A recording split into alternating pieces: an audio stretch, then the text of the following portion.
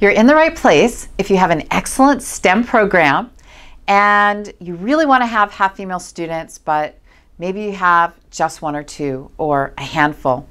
And many of them drop out before the end of the semester and you just don't know why. Maybe you've tried some recruitment strategies, but they just haven't worked. And you'd really like to have half female students, but even having a third seems like an impossibility. Well, I'm here to tell you that it really can happen. And let me give you a few examples from schools that have come through our Women Tech Educators training. Del Mar College, computer programming, an instructor went from having a baseline of 13% female students to 21%. And she increased the retention of not only her female students, but also her male students by an aggregate of 45%. Texas State Technical College, computer-assisted drafting and design, went from a baseline of 11% female students to 37%. AB Tech in North Carolina went from 39 female students at baseline to 82 female students in STEM programs in which they were underrepresented. All of these programs did this in about a year's time. And I want to let you know that you can do this as well.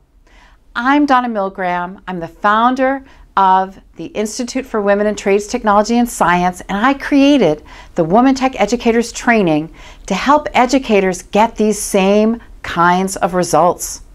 And I want to help educators get the quickest results possible, and that's why I teach them how to go after the low-hanging fruit.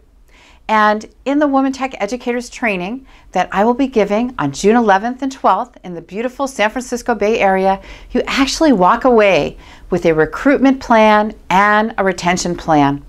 And this year we have a very special training. It is going to be specifically for educational administrators that want to focus on programs or bigger picture STEM strategies. I'm very passionate about helping educators not make the kind of mistakes that prevent them from actual increases in female enrollment. Let me give you an example. I had the chair of an engineering department call me up and tell me, for many years, Donna, I have been giving an engineering day for girls. And after 10 years, I'm still not seeing any increases in my engineering program. And he described it. It had female role models, hands-on activities, but it was targeted at middle school girls. And when I asked him if there were any connecting activities between that program and his two-year college, because it would be a few years until they were eligible, there was a long pause. And he said to me, maybe that's why I haven't had any actual increases in female enrollment. I don't want this to happen to you. Instead, I'd love to teach you all of the strategies to target female students in as shortest period of time as possible. I believe that when you start to have positive increases in female enrollment, others will get on board and want to help you. And this is a subject that I'm really passionate about. I really would love to see you at our Women Tech Educators National Training in June 11th and 12th. You can sign up here right now, register.